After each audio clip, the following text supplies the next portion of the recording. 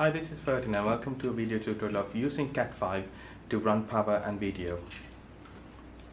We have a CCTV camera here, and then we got balloons.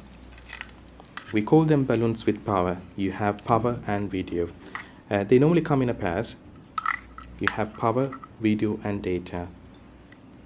What we have done is we have connected a female power with this end, and with this end we have connected a male power.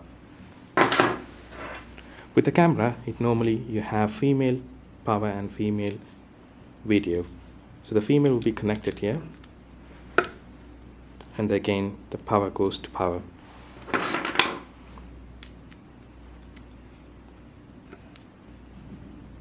Once this connection is securely done, we'll be using the Cat5 to run power and video. You could see this carries video and this is the power.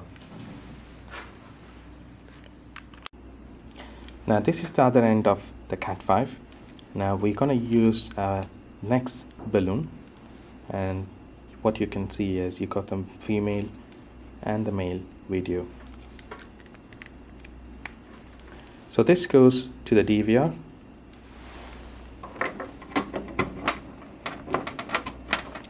and then this one will be connected to the power. Now you have to make sure that you connect it to the right power supply. It's simple as that. Now you could see the screen where you see the camera.